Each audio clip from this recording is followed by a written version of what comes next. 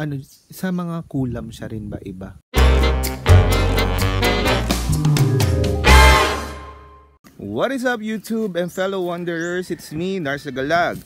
It's day 2 and right now we're going to Two-Boat Sanctuary together with my two new friends from France. So, ayan, right now day 2 na and ang gagawin namin ay pupunta kami para mag-snorkeling sa Two-Boat Sanctuary. So tara, samahan nyo ako.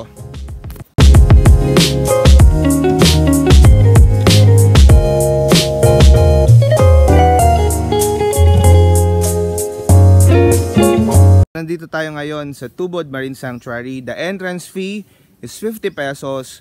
Snorkeling gear rental, it's 100. So I'll show you a footage after namin mag-snorkel. So tara na. So ayan guys, we're getting ready with si Ate Elanie. So ayan, siya yung pupuntahan nyo dito sa may Two-Boat Sanctuary dito sa Barangay Two-Boat, SIQUIJOR. San Juan SIQUIJOR po ba ito? San Juan SIQUIJOR. So ayan, kasama natin si Fabian and Shario. Are you ready? Yeah. Buset pre. Yeah. They are ready. Buset pre.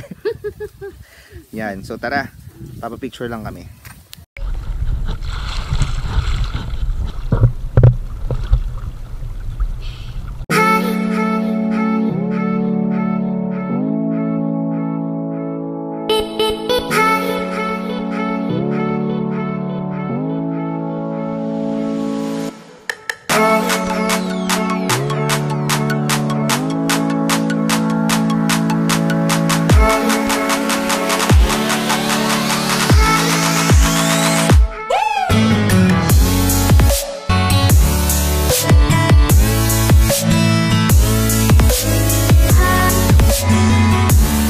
A few moments later.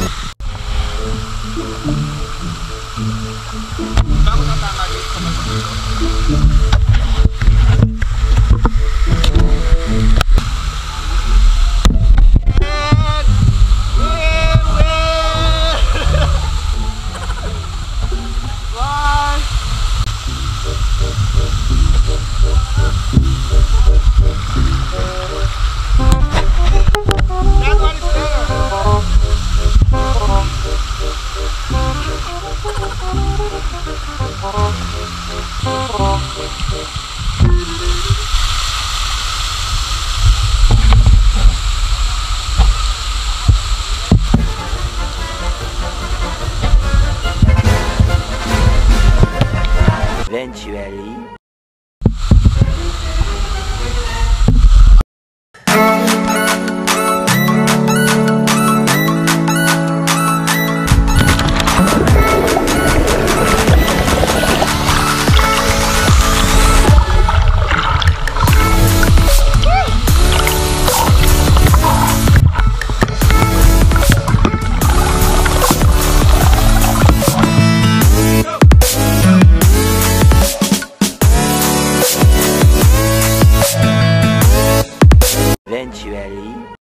Ito naman tayo ngayon sa Old Century Balete Tree located in Lassi, SIQUIJOR.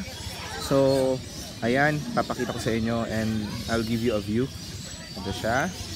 Entrance is 10 pesos para ma-preserve itong kanilang mini park. So, makikita nyo maraming turista dito ngayon. And, check natin.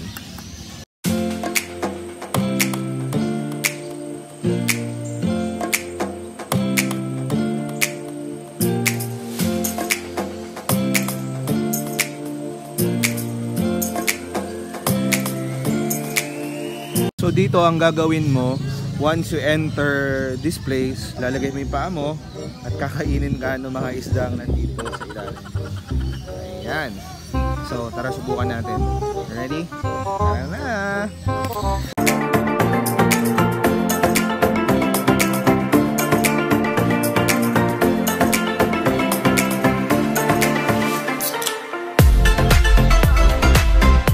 Ang SIQUIJOR, bilang known as the mystical island, marami silang paniniwala dito. Number one, they have this, ito, lucky charm daw siya for money. And of course, etong panagang oil, ito naman, ginagamit naman siya for skin allergies, tapos pang tanggal sa hilo, tapos pwede din siya as pang-alis daw ng evil spirit.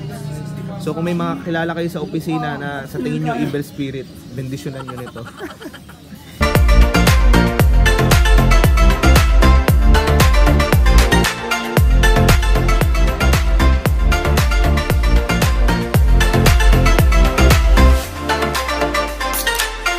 And of course, my favorite, tadan! Love potion.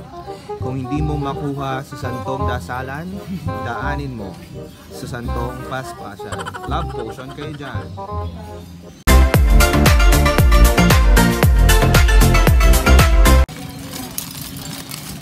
Thank you. Dito rin sa Balete Tree, meron na silang mga souvenir shops na nandito sa gilid. Ayan, dati wala pa yan 2 years ago. Meron na pero maliit lang sila. Pero ngayon, ang dami na nila. Ayan. So dito guys, hindi mo na kailangan, pwede kang magkaroon ng free taste dito. Dito siya. So they have this herbs, the turmeric herbal tea. So it's free. Cheers. Agay. It's not alcohol. So Fabian bought one. The bigger one. Wow. Buti pa yung turmeric nakakarating ng France.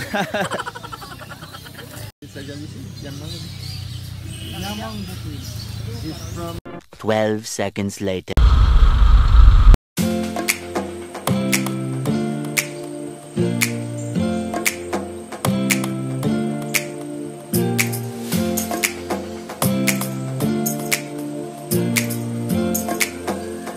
Few inches later. Naman tayo sa Lagaan Falls.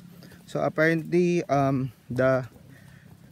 this is located in Lasi, SIQUIJOR, and entrance fee is 50 and parking fee for motorcycle is 10 pesos. So ayun, maglalakad tayo ng konti, then dun na tayo. Tara!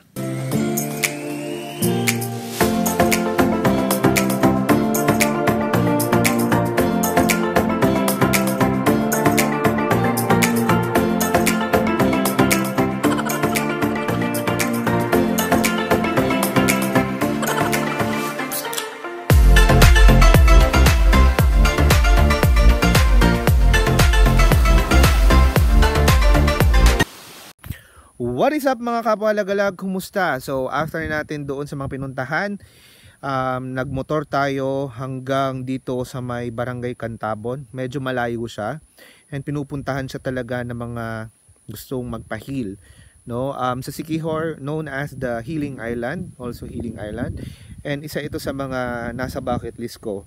That is yung pagka ng bolo-bolo. So, ito yung sikat dito. Nandito tayo sa Batong Hakot, Bolo-Bolo Healing by Rogelio. So, tara, samahan nyo ako. Kasama ko ang aking mabait na guide. Ayan. So, gusto ko talagang ma-experience kung ano ba talaga yung bolo-bolo. So, kung paano siya ginagawa. So, tara na.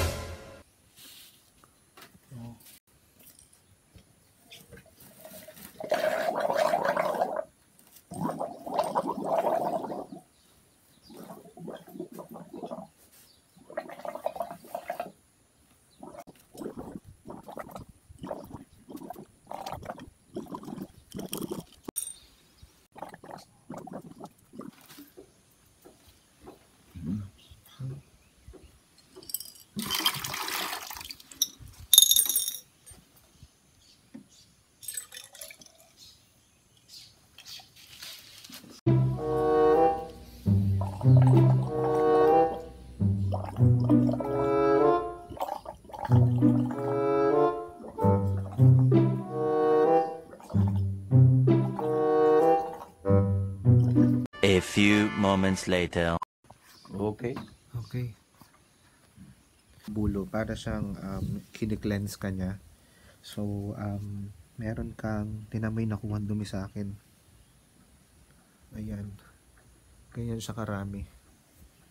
Parang bulo-bulo. So, ay, ginagamit pala siya para yung mga sinasabi ng tao. Tao. Biyagan ka. So, Buyag sa tubig. buya sa tubig. Yun. So, medyo Buyag sa dilim mo na to. yung mga sinasabi daw ng mga tao. Ano pa ba kung mga tao na limakon ka ganun, mga limakira. okay. Meron kasi mga itim na dila. Mga maitim daw na dila. So, ayun. As a nurse, so, bilang nurse, naniniwala pa rin ako sa traditional way of healing, no? Yung mga ginagawa. Ayan. Mga dumi sa katawan. Mga dumi sa katawan yan. And, ayun, worth it yung pagpunta dito kasi nga, ewan ko kung ano tong dumi dito. Para siyang mga kakilawakan. Ayan, ang dumi. Ayan siya. So, ang galing. Nakakatuwa. So, ang maganda rin dito, si Tatay Rogelio, ang gagawin lang is mag-ano ka ng donation. So, hindi po kayo naniningil talaga. Donation lang. Donation only. So, ang galing. Ang nag-invite talaga sa kanya. Parang ano siya ng berhen. Yung parang niyaya siya na ganito yung gawin mo para Parang bulbulo.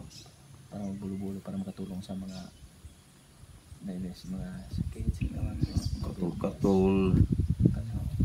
kati-kati sa balano, Panuka. Nay. mga alipunga.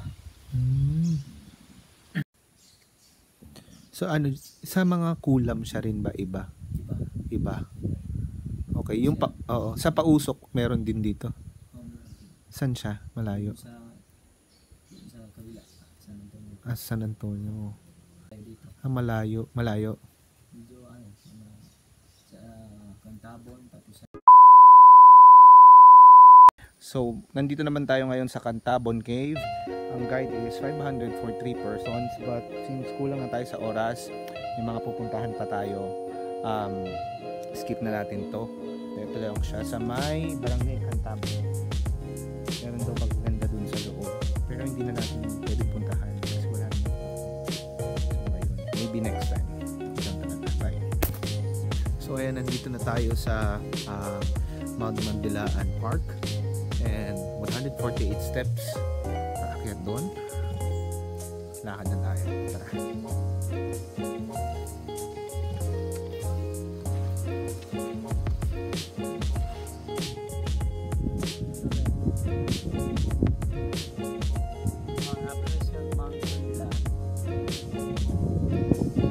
So ayun, nandito na tayo ngayon sa tuktok ng Mount Mandilaan.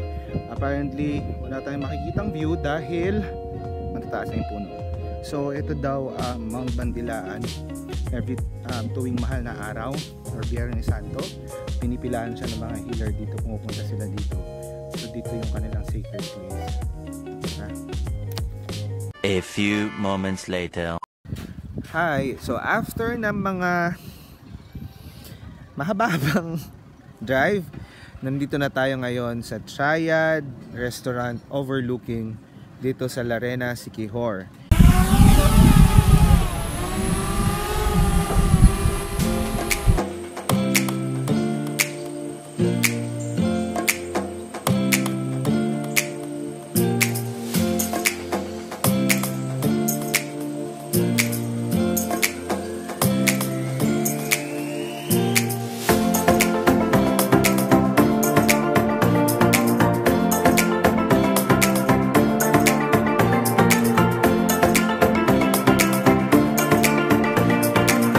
Magandang gawin dito, meron kang halo-halo and perfect view here.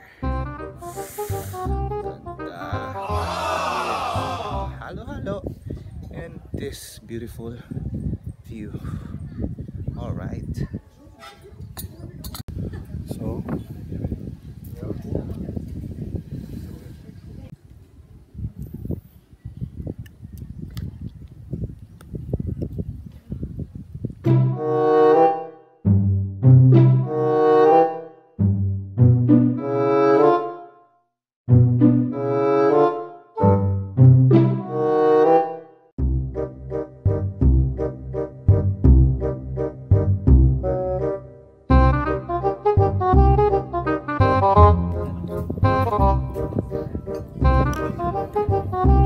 A few moments later.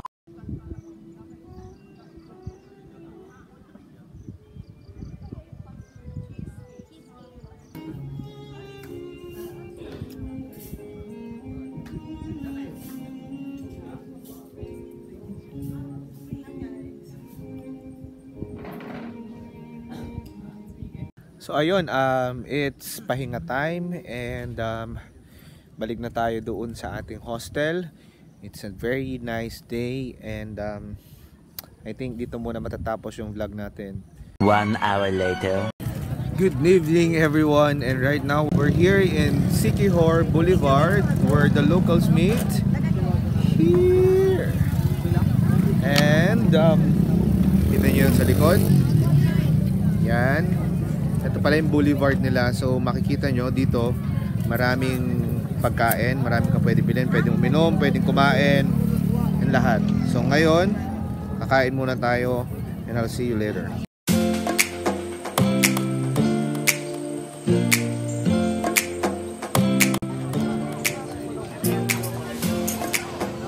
Dito sa SIQUIJOR, ito yung tinatawag nilang boulevard where locals meet. And kung makikita nyo, ang daming tao. Woo! So ayan, and here we have Full fish for me is like too much. I'm not sure how to do it. so there are two French nationals eating, we call it isaw and pilsen. Really good, really nice.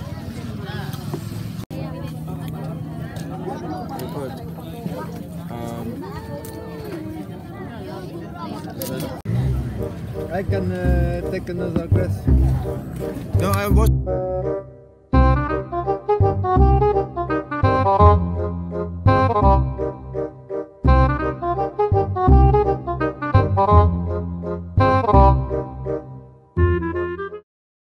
Lagalag tip number 1: eat where locals eat. So meron akong bulalo and beer. Panalo. Mamo nito. Perfect. Fabian will eat the heart. Tempa? I don't like You it. don't like it? I can try. I can try. I think Fabian can do my it. friend. Okay.